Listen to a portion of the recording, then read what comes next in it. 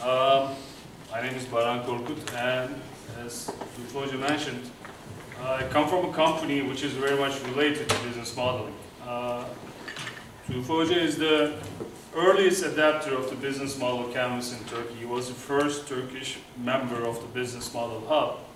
And where I come from, my company, Business Models Inc., is founded by the person who made all this possible.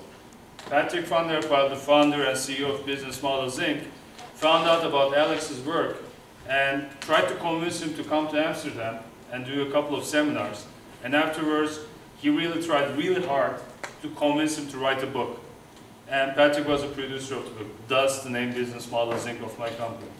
And I'm the Turkish partner of that company since 2 years. A little bit about me. I'm a mechanical engineering major. I actually wanted to do industrial design, but we had the 2 entrance exam things back in the day. I was the last victims of that. And probably by just one question, I missed it. So I decided I'm going to do a double major, but at the first year, I realized that I'm not going to be able to graduate from a single major, let alone do a double major. So I got along with it. And I got a degree in mechanical engineering, followed by an MBA. During that time, I was doing all this personality traits, inventories and everything else, which told me that I should be a designer, I should be an architect, or I should be a sculptor. But at the end of the day, I became a strategy consultant with really big names, actually, who's a wizard with Excel sheets and just doing business plans. And at some point, I met the Business Model Generation book. And reading about the canvas, learning about the canvas, it just hit me that there is something about the design world, design methodology, that is really applicable to the business world. And while I was thinking about this, of course, I wasn't the smartest person in the world. Somebody else thought about this before, which was Steve Blank and the likes of him. I'm not going to be talking about Steve Blank and his methodologies of entrepreneurship, which I believe we will hear about it during this class. Somebody already thought about this. And somebody actually started a business about this, which was Business Models Inc. So 2 years ago, while I was a partner at the strategy house, I just quit. And I said, this is definitely not what I want to do, because the best I can do with my clients is take them to the level of the best practices and the benchmarks that I present to them. They cannot make a leap. And in the meantime, I realized the only way that I can enable them to make a leap was to give them the design thinking, show them the design methodologies, and how it applies to business, how it applies to strategy. So today, the message is one size does not fit all. Why I'm saying this? Because this is a fact, first of all. There is no one true solution anymore in anywhere you look at it. And also within companies, there are different solutions to a single problem. Within industries, there's no industrial norms anymore. An industry operates in different phases, different stages. There are different business models within an industry. And each have success factors, each have viable revenue streams, each have viable profitabilities. And now today I'm going to give you a little bit of examples to give you perspective about some different solutions within the same industry and how it translates to the business model canvas. So this is going to be less like a lecture, but more like I will try to give you some perspectives on how to use the tool and what to look for when you're looking at different businesses, and maybe one day when you're looking at your own startup, hopefully. And also I'm going to try to conclude with a couple of messages that I think are really simple, like really stupid simple, but also really important. So the industry we will talk about today is the music industry. Who listens to music? Who likes music? This is pretty much the only universal thing on the face of the planet which appeals to everybody. So everybody's into music, right? So what about the music business? Well, it's a business. It's an established business. It has 3 distinct main stakeholders. One is the people that create the music, the creative junk, the artists, the bands, the composers, and all those people. And there are people who consume the music, which is the fans. And also there's other people, the companies, the corporations in the music business, the recording companies. So this is very, in a nutshell, the framework. So we can just go ahead and put all those stuff in their relevant places in the business model canvas and say, okay, now we understand the music business. But actually that's not the case. Today we will look at the music industry with the perspective of four really distinctively different business models. One is the recording company. What is the recording company? Recording companies, the Universals, the Sony Musics, the Aftermath Records of Dre. All those companies are called recording companies. So what do their business model look like? Actually, the record company is a very, very traditional company. It's designed based on what it's supposed to do. So when we look at the business model canvas, it's designed based on the key activities, key resources and key activities that it has to do. What is the key activity of a record company? What do they do? Sorry? Recording. Recording. That's pretty much the aftermath of what they do, but yeah, that's true. The main activity that they do is the key resources that they have. They are looking for star artists. They're looking for wonderful star, #1, hit chart, all that kind of adjectives, those types of artists. And their key resources are copywriting everything out of their creative products. So they need to copyright everything. They need to have that as one of their resources. So what does the rest of the business model look like? Their customer said, can you see this? You want me to turn the lights off? Is that okay? It will be better if you turn on.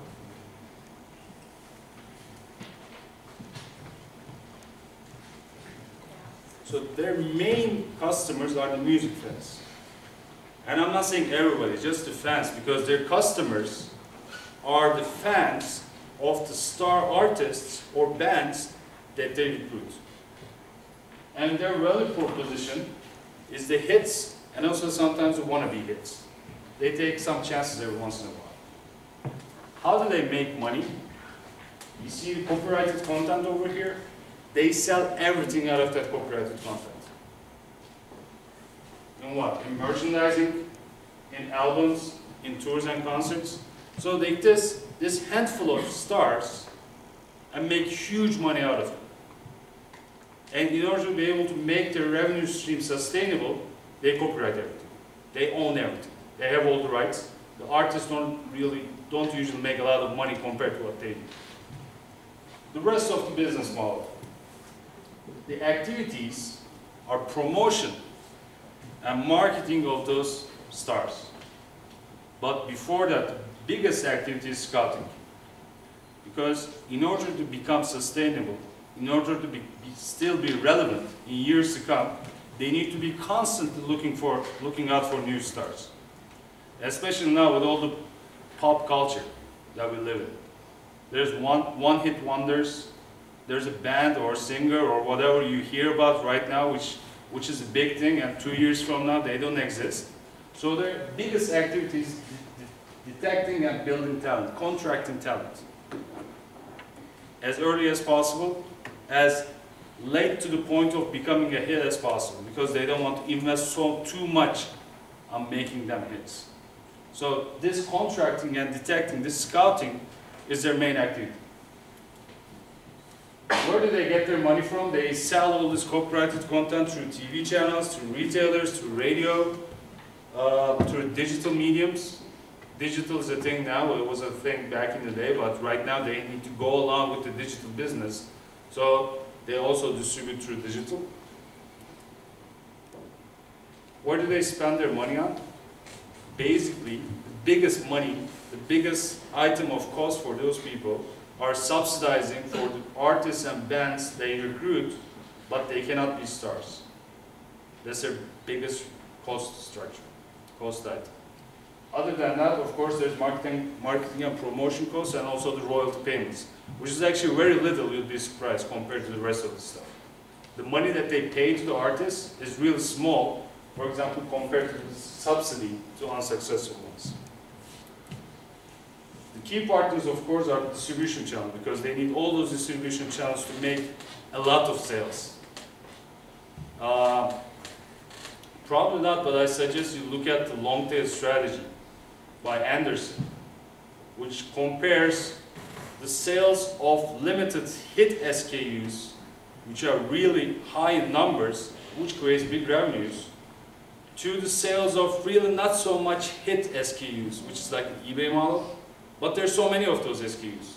They don't sell really good, but there's so many of them, so they create the same value at the end of the day. They create the same revenue at the end of the day.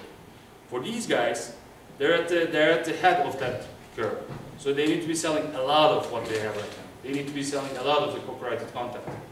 So what they need in their business model, they need good distribution channels.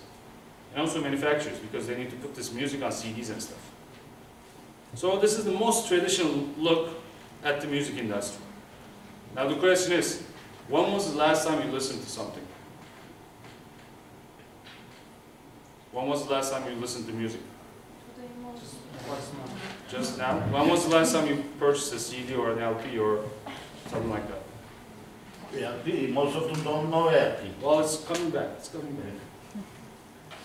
Probably a long time ago. So there's something wrong with this business model right now. These guys have an issue because something else came up. Which brings us to the next business model, piracy. Do you guys torrent or do P2P here to download music? Yeah. It started with Napster, now it's with torrent. It's the same thing basically. It's a new business model. Somebody is making money out of it, so it's a business model. And it's a very viable business model. So what changed? What changed for piracy to become an important thing? What changed is the speed of internet went up. That was a huge thing. I mean, the modems in the first days of Napster had, I think, not even gigabyte per second. We were talking about kilobytes per second as per speeds, which was impossible to download albums at today. But right now we're talking about incredible amounts of speeds on the internet, which wasn't possible back in the day when the record companies were a major thing. Also, the cost of internet went down. The speed went up, and obviously, as a consequence of that, the cost went down. And another thing happened, share economies started being a thing. Sharing is caring. This slogan was on, I see a laptop over there with a lot of stickers. And some of the stickers back in the day was a skull, a pirate flag, which had sharing is caring. That was a thing. And also the most important thing, the music consumers became self-aware of what they want to have, what kind of value they want to get out of this. They were saying like, okay, I'm not a fan of any of those artists that are being subsidized by major record companies, so I don't have access to the music that I love. It just doesn't make sense to me. That was the idea behind the music fans. So they became self-aware. They started asking for the music that they like. They demanded that their kind of music is available to them. Then came piracy. What happened with piracy, the biggest differences was, remember with the record company business model, the consumer segment, customer segments were the music fans, and the value proposition was the hits, or the wannabe hits. Those two changed. And those two little changes made a ripple effect, a butterfly effect on the whole business model. Actually, when I talk about business models, I only talk about two rules. One is this side has to be greater than or equal to this side, because it needs to make money. Even if it's a non-profit, that doesn't mean it's a non-revenue, it needs to make money. So this has to be greater than or equal to this. And the other rule is, if you change anything on this business model, it creates an effect on the remaining 8 building blocks of it. In this case, in the music industry, there was a change on 2 of the very important business models, the value proposition and the customer segment. So what happened? The customer segment became the mass market. Whereas before, the only customer were the fans of the whole industry, the customers became everywhere. And the value proposition was the hits. Right now it has become all the music in the world. So there were some major changes in the industry, major changes in the business model. So let's get the rest of it. The channels, of course it was digital, You're downloading it. That's why it's called piracy. You're not stealing it from a record store. You're downloading it with your computer. So the channel is purely digital. And there was some relationship. If you notice in the record company business model, there was no relationship. There wasn't any actual customer relationship element to the record company business model. Right now there is, and it's called peer-to-peer. You download from somewhere. Okay, with torrenting it's a different story because you download from many different sources, many different seeds. But in the Napster business model, in peer-to-peer piracy business model, you knew exactly who you were downloading your music from. The revenue streams, all this is free, so where do they make revenue? This was pretty much, bless you, this was pretty much the first time that advertising started being a viable revenue stream for .com businesses. And this being the only revenue stream actually pretty much led to the .com burst back then. The cost structure, it's hosting. Because you need to have this digital framework, digital infrastructure somewhere, fully running 24/7 every single day to be able to make this connection happen. Because again, when you think about the early days of piracy, it took you a couple of days to be able to download the full album. So you need a sustainable, reliable infrastructure to make it happen. The key activities were uploading and downloading, simple as that. So it was very user-driven. You uploaded stuff for other people to share. Remember, sharing is caring. And you downloaded stuff from other users, other peers within the network that have pretty much similar tastes with you. The key resources were the users themselves. The skills and commitment of the users. In some places, as it is right now, piracy is against the law. But still it has many users. So there was some commitment involved in there. There was some interest involved in there. This was also pretty much some part of a movement there as well. What are the key partners? The developers and these users became the key partners. When you look at the Napster business model or a BitTorrent business model, you basically don't exist without the users. It's the users which make you relevant. So the users became one of the main key partners. So what's next? After some time, iTunes came up. So what changed for iTunes to happen? Hardware and software became bundled. Before iTunes, hardware was something on its own created by Dell and IBM, and software was something on its own created by Microsoft. With iTunes, it was the hardware and software designed by the same people, designed to work beautifully together by the same company. So it was bundled. By the way, when I say bundling, I suggest that you look at the industries and try to find the patterns of bundling and unbundling, bundling and unbundling. Because there's actually, when you look at the recent history of businesses, industries, you see a pattern that some industries become, the products, services, everything in that industry becomes bundled, and then after a while it becomes unbundled. Because somebody attacks a certain part of that industry, a certain part of that business model, and creates a better way to do that only this little part, and everybody else follows suit. So the bundled thing becomes unbundled, and after a while, consolidation and other factors come into play, and then they become bundled again. For example, have you heard about the fintech startups? You know what fintech is? It's financial technology startups, and this is actually unbundling of the financial services sector. All those fintechs are doing one thing in all of those financial services spectrum, but they're so cool and they're so great on doing that single one thing. So right now, users of the financial services can get some of their services from a traditional bank, another service from a startup in the United States, another service from a direct banking solution of a local bank. So it's becoming unbundled. But after a while, you will see the same thing. Things will start to get bundled again. Things will come back together because somebody will say, hey, I cannot carry too many passwords. I cannot memorize so many passwords. I need one single solution provider to do everything for me, and I just want to log into that. So it's going to be bundled again. This was the bundling phase of the music industry. So hardware and software became bundled. And also musical content became unbundled. So before that, you either bought an album or you downloaded whole albums. It was usually a zip file of the whole album. Now with iTunes, you could buy single tracks. I mean, all through my life listening to music, I'm a fan of rock and roll and heavy metal and all those kinds of music.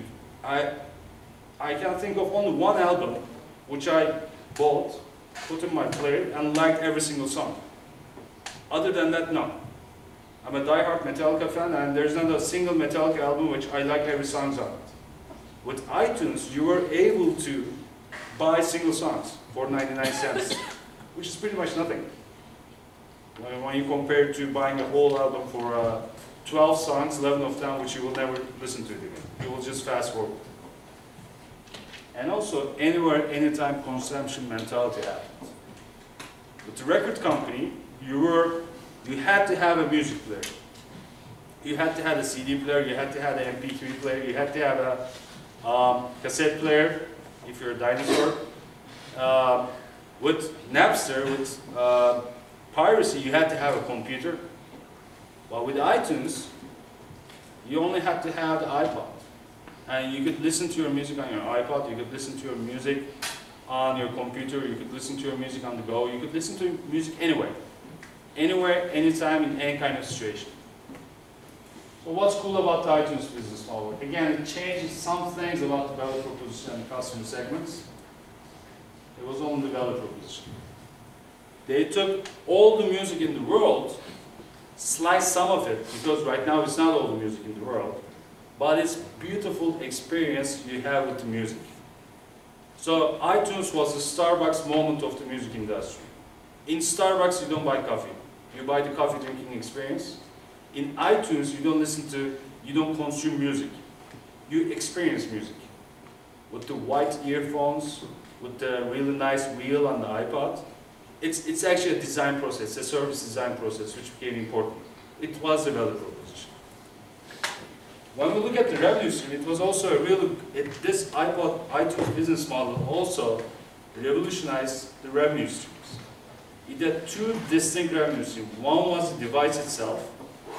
They didn't sell, okay, it was a big hit, but compared to the songs, it wasn't that much. But it created big margins. It was really profitable to sell iPods. Because Apple, with all these design elements, were able to charge ridiculous amounts of money for their tiny devices. And some people say, 2001, I believe, was the first time Steve Jobs introduced the iPod. They say it's a technological innovation, but actually it's not. Because the exact same device, named Rio, from a company called Rio, debuted in 1998. 3 years ago, the MP3 player was available. And it was a fraction of the cost of the iPod of today. But with all these design elements, Apple was able to charge ridiculous amounts of money for those tiny devices.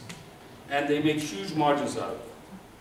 But the biggest kick was downloading single songs on 99 cents. It wasn't big margins, but the volume was incredible. So the biggest revenue, in terms of revenue, was coming from sales of content. The songs, the podcasts, and all that stuff. Not a lot of margins, okay, but really big volumes. With the iPods, not that much volume, but huge margins, incredible profitability. Customer relationships, with the design thing, with the design element, Apple created the love mark with the iPod. So the users actually loved the Apple brand. They didn't care what it was called, iPod or iPoddy or iMP3. They didn't care as long as it had the Apple logo on the back of it. And also the biggest thing was the switching cost. Because with the iTunes, you took all your digital music, digital content, put it in a single place, which is your iTunes library, and if you want to switch to a different MP3 player, if you want to use Winamp again, I don't know if you know Winamp, but anyhow, it was pretty much impossible. because you had everything there. Now moving to a different platform became so big of a pain in the butt that nobody actually did it. The switching cost became the success factor of the iTunes business model. In terms of channels, of course, there was not so much of an innovation there. It was iTunes, the digital channel, the retailers, the Apple stores, and Apple.com website. There was nothing new there. A lot of new stuff happened in key activities. This was pretty much the first time in music industry, instead of other than cover, CD cover design, we saw design happening in the music industry. But right now it wasn't happening in the music itself or the album itself. It was happening at the hardware and also the software. Also, marketing and sales was a huge thing for Apple. Otherwise, how can they create a landmark, right? We need to have marketing and sales to create a movement and to become a landmark. And also big supply chain management. When you look at it, Apple is not that big of a technology company. Right now it's doing everything, but iPhone users, pretty much the majority of your phones are made by Samsung. And it's created in Samsung factories or Samsung first-tier manufacturers, suppliers. This was also the case back in the iTunes day as well with the iPods. Apple pretty much didn't do much.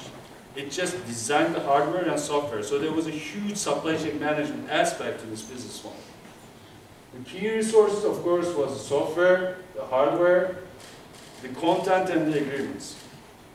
If you remember, the biggest change on the value proposition was the switch from all the world's music to seamless design experience. It's not all the world's music anymore, because it's only the music that Apple has signed contracts with. So Apple needs to sign contracts for the content to become available on the platform. And of course, the Apple brand and John Ive, the design chief at the day, were the key resources.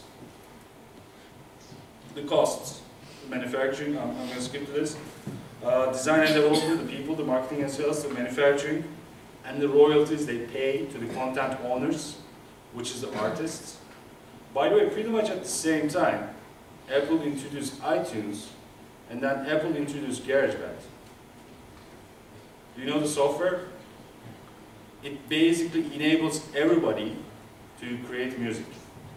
And really professional sounding music, actually. And you can just apply to iTunes and have your music available over there at 99 cents a song. It was pretty much at the same time. That should come to you without surprise, actually. It was just paving its way to creating more content on its platform. The partners, of course, were the record labels, and it says OEMs here, but it was actually Samsung, which created pretty much everything for the iTunes to have. And after iTunes, we have Spotify.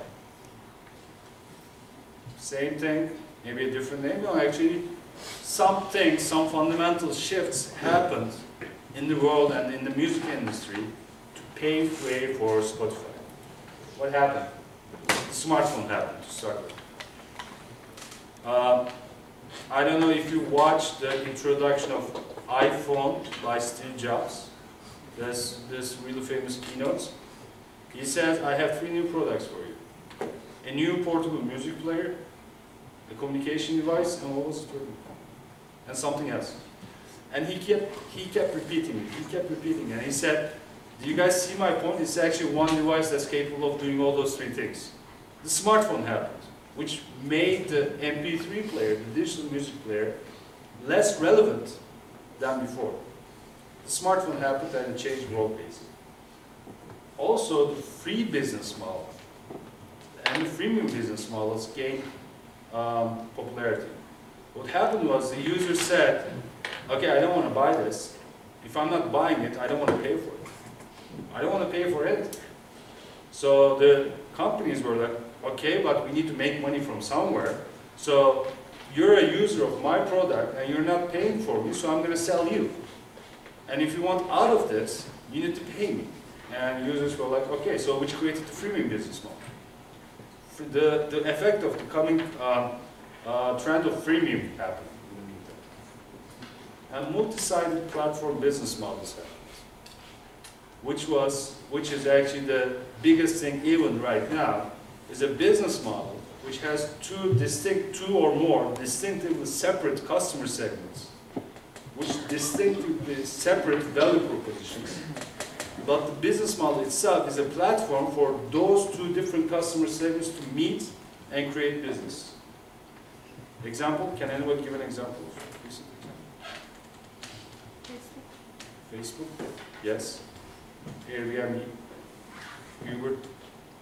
So all those startups, all those new businesses, which you hear about in presentations, in keynotes, in seminars, in textbooks, and everything else, right now are multi-sided business models. So this happened. The ownership to access shift happened. So people said, I don't want to own this because I'm listening to this track. Maybe I'm not even going to like it. I'm just buying for it, but I'm not going to like it. And after the first time, I will never listen to it again. Just give me access to it. Just give me access to it so I can listen to it whenever I like. But I don't want to own this. No, I don't need this. I have too many songs. I only have this amount of space on my little flash drive on my smartphone or MP3 player. I don't want to download these stuff anymore. Just give me access. And also the other thing, the internet speed going up and the cost coming down, the mobile internet speed became good enough to be able to stream high quality media. This includes music, of course, but right now, especially after April 1st, you will be able to stream high definition, even sometimes 4K video on your smartphone. So this happened, the mobile internet revolution. This is actually the first sketch of the founders of Spotify. This pretty much says what they wanted to do. This explains the story of what they wanted to do. And what they wanted to do was provide music to everyone, absolutely everyone, at any time, at any place, free. And they will not need to download it, they will not need to pirate it. This is going to be legal. This is what they base their whole business upon. The Nordic people can be crazy. So this was a company out of Sweden. So what's their business model? Okay, the customer segment is mass market. The value proposition became not owning the music, not the design, but access to the music. Access to streaming to the music. But tada, multi-sided business model. There was another customer segment available in that, present at that business model, which was the advertisers. With the advertisers, for the customers who didn't want to pay for the service, those people, those poor souls, had to listen to this annoying ads in between songs. And if they wanted this torture to end, they need to pay up. And the advertisers had to shut up. So that was pretty much the revenue stream. It could be free, if you can endure the ads. Or you can pay some subscription fees for the advertisers to shut up. But if you're not paying anything for the service, then you're the service to the advertisers. And Spotify gets some ad fees from those advertisers. So that was this is in a nutshell actually, the most basic description for multi-sided platform. Let's look at other elements of the business model. The channels, the desktop, the web application, and also the mobile application. So there's no physical anymore. Okay, these days Amazon is planning to open, okay, they opened the store on 5th Avenue in New York, but right now they're planning on rolling out their store concepts. Spotify is still a pure digital platform. They don't have any physical channels. Even iTunes have physical channels because they sell iTunes certificates on technology retailers, even grocery retailers, and Apple stores. With Spotify, you don't need that. Everything happens online. So you have the desktop channel and the mobile channel, and that's it. That's enough. The customer relationship is pretty much self-service. So if you need to find some information, if you need some help, you go to the website or you go to the app and you take care of your problem right there with the content that's already available on the platform. It's a third-party APIs which create the relationship. So Spotify created the platform, but also in the meantime, open parts of that platform to third-party developers. which enabled them to create additional value for the users, which became part of the customer relations. And also the community, because with Spotify, you can't follow people. There's a community, there's actually real users which are saying, I like this, I like that, I like this, I'm listening to this right now. And you can just go ahead and follow those people.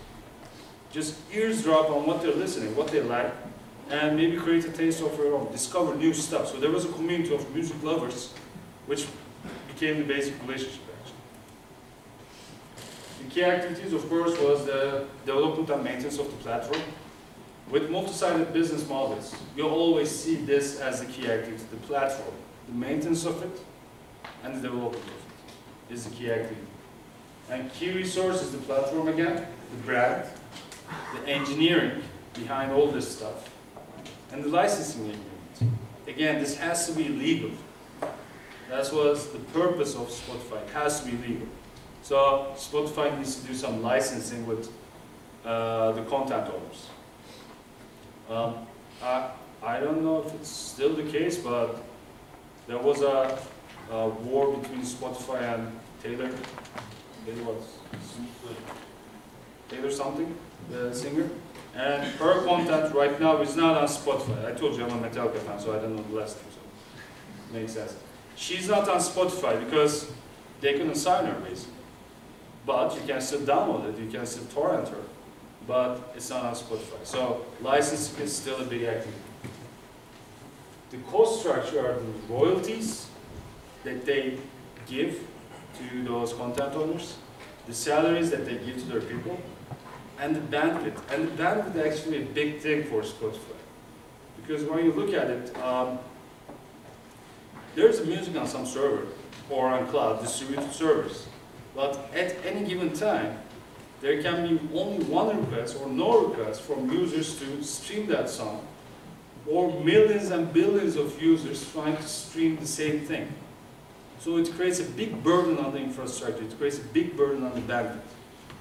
If you're thinking about starting a streaming business or cloud business, keep that in mind. Especially today, when there are active sanctions on the bandwidth speeds and costs put on us by the state. Bandwidth can sometimes be really expensive and really difficult to achieve. The key partners, of course, with the Spotify is the right holders. Without them, this cannot be happening. But the right holders are not customers, because customers are the users, the music fans. This was Spotify business model with some post-its, and this is what it looks like when you start drawing. By the way, this is not part of the messages at the end of this deck, but my message to you is, when you're working with business models, if you can draw stick figures, draw. Try to visualize it. Because the business model canvas is actually a design tool, not a business plan tool. It's a design tool. So what creates the design atmosphere better than drawing instead of writing?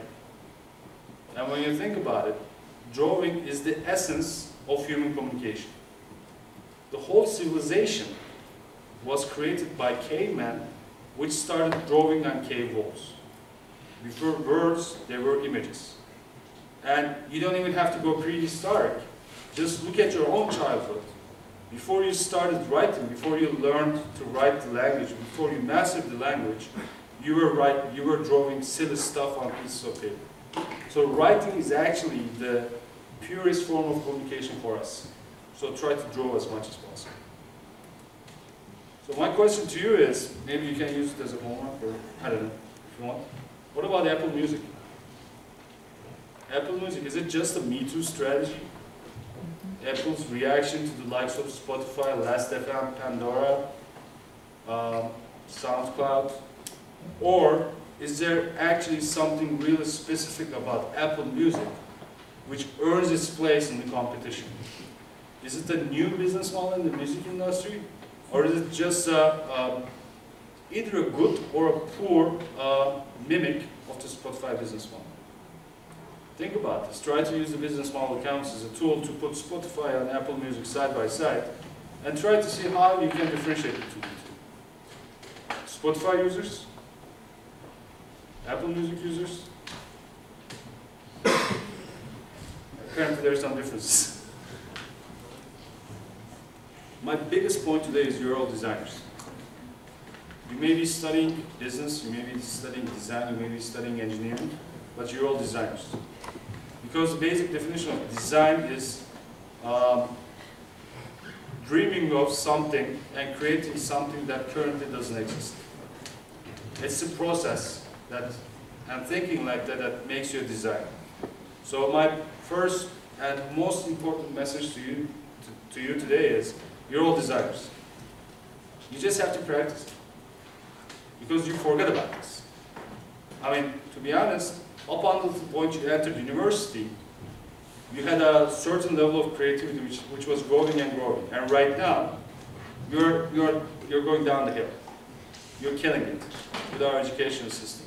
But in essence, you're all designers because you create stuff, you dream stuff which currently don't exist. And this is by definition what a designer is.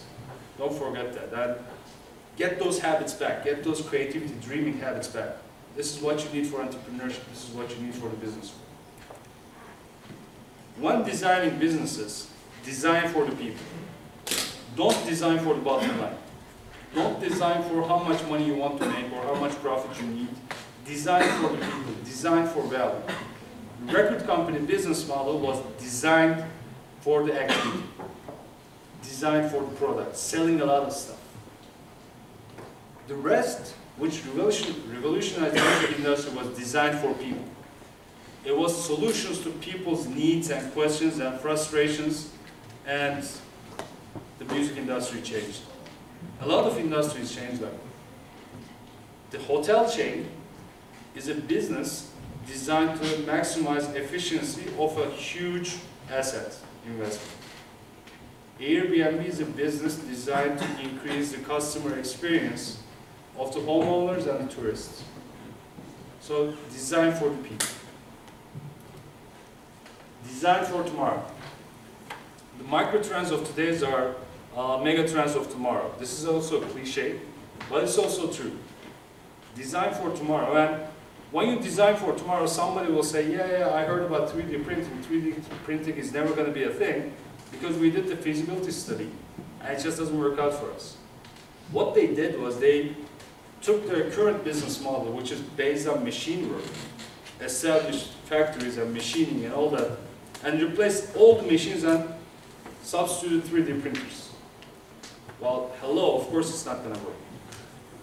Because the 3D printing thing, business model, is not going to be the same as the current manufacturing business model. What is coming?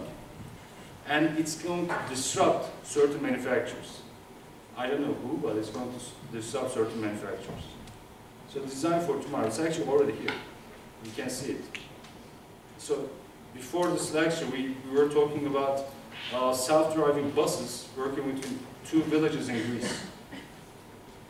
Great example. And I was at a major commercial vehicle manufacturer during a meeting, and what they said was, okay, we did the feasibility of electric cars and self-driving cars. It's never going to work for commercial vehicles.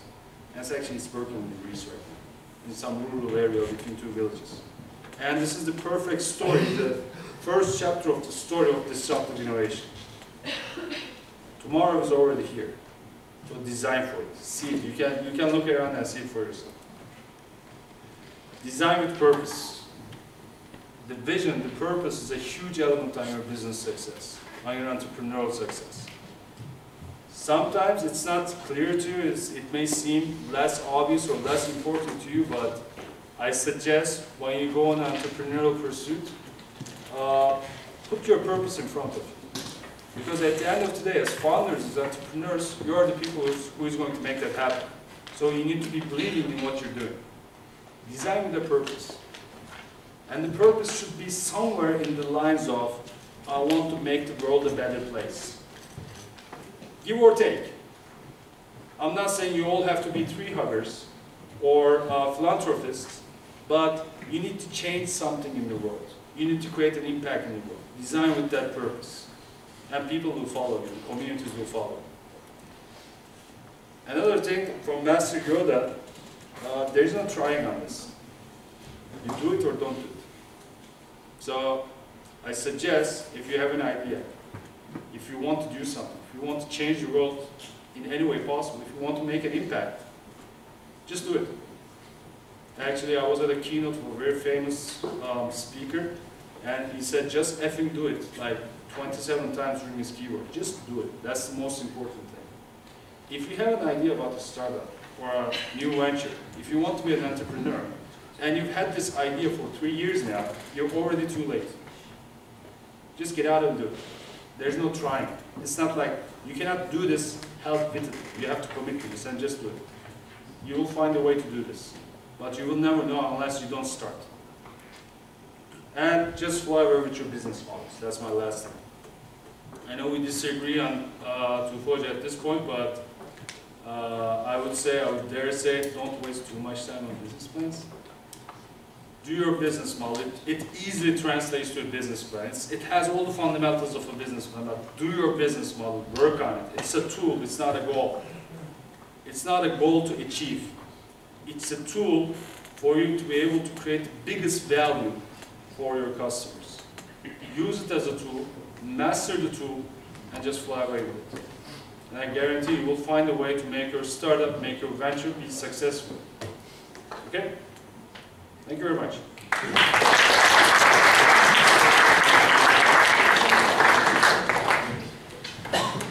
Thank you very much, Mr. Korkut. Now, ladies and gentlemen, any questions?